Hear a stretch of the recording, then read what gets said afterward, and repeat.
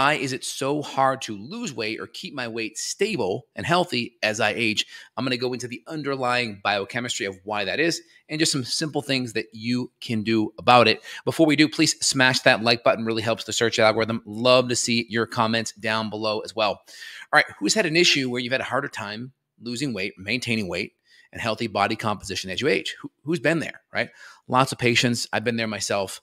A couple things. We'll go into some of the biochemistry. First things first is we set in habits in our teens and early 20s, maybe even early 30s. We set in habits that, let's say, provide us certain results in our teen years, 20s, and maybe even early 30s that we're able to accomplish healthy weight, healthy body composition in spite of, right? We have healthy things going in our favor. We have higher growth hormone levels. We have higher testosterone. We have healthier female hormone balance, maybe healthier progesterone to estrogen. We have better HGH. We have better thyroid. We have better insulin sensitivity.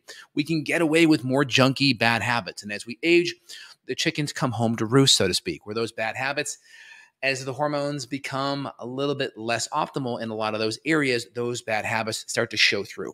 The lack of efficiency in supporting healthy metabolism starts to show through. That's the first thing. So the first thing really just comes down to when your hormones are great, you can break all the rules. When your hormones aren't, then the habits that you have that aren't effective start to show through. So first thing out of the gate, let's kind of look at it. So first things, we have our thyroid glands. Our thyroid help control body temperature, metabolism, right? The more heat you generate, the more energy you generate, the more you can deal with the extra glucose, the extra calories on board as well. So that's a real thing. And so as our metabolism drops, that's a real thing too as we age. I mean, this is why you see all the seniors where they want to move as they get older. They want to move to Florida. They want to move to the southern states, right? Sunbelt states. Why? Because metabolically they're dropping. They get more cold in the winter.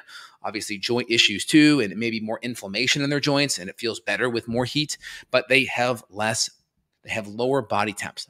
That's a real situation. Let me go into a couple of the mechanisms here. I'll break it all down for you guys, have it make sense.